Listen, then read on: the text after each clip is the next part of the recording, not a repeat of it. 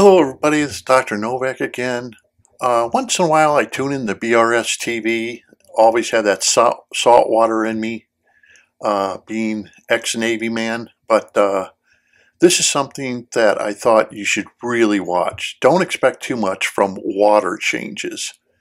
And I've written about this in my book. I've told people about this, that you basically have to depend on the equipment you are using or the bacteria that you are using and how you use it.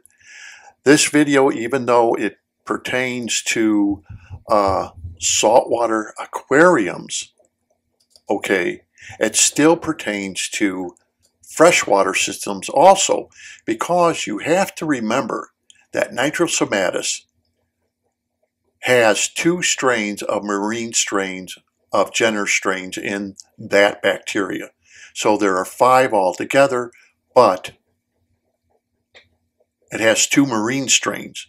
And Nitrosprira has 3 genera, all contain marine strains.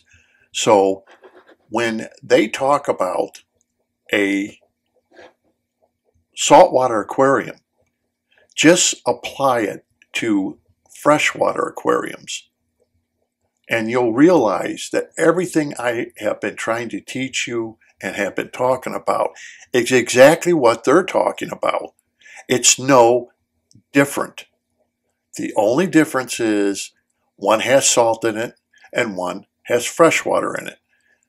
Saltwater hobbyists, I hate to say, seem to be a little more advanced in their knowledge because of videos brought out by BRStv than what you see in freshwater systems.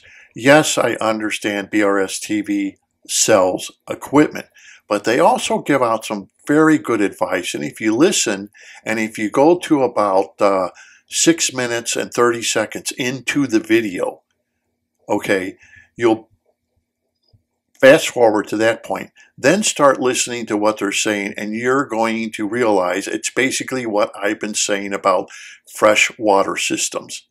The only difference is it's saltwater. We do not carry the invertebrates like they carry, but as far as everything else is concerned, it applies, the same rules apply to freshwater systems. However, it seems like in freshwater systems, we look at nitrates as something that, even if they go up to 100 to 400 parts per million, means nothing. We have discarded nitrates as something that means nothing. We shouldn't worry about it. Our fish aren't showing signs of anything. We treat it so cavalier in the freshwater hobby, and it shouldn't be treated that way. And the misinformation that people give out that about plants are going to take care of nitrates and things like this, that misinformation has been going around for years and years and years. And we realize, if you've been watching my channel, that bacteria can take care of everything like it's supposed to, because I see a lot of aquariums that barely have any plants in it. And that is normal. People don't want to have a lot of plants.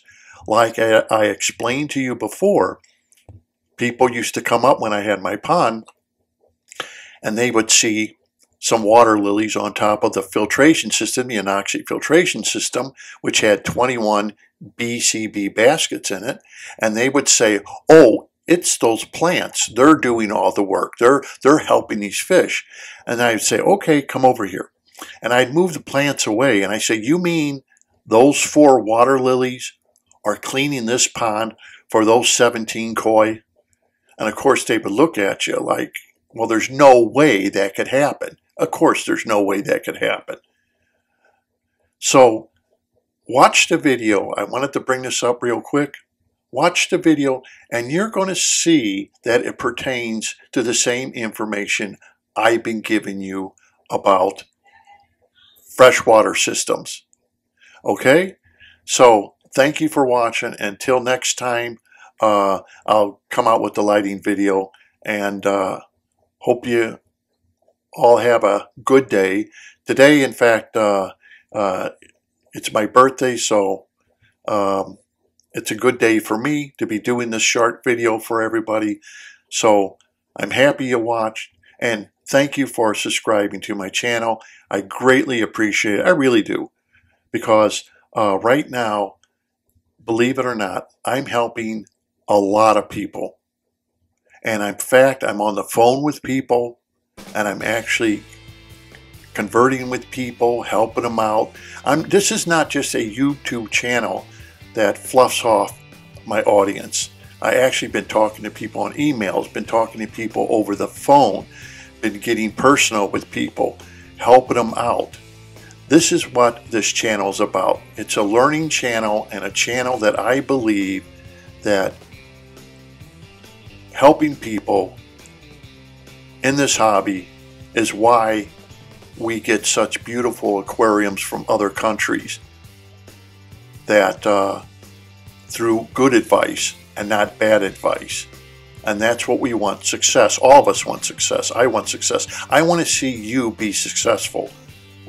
And that is my main goal. So until next time, happy fish keeping, and thank you for watching.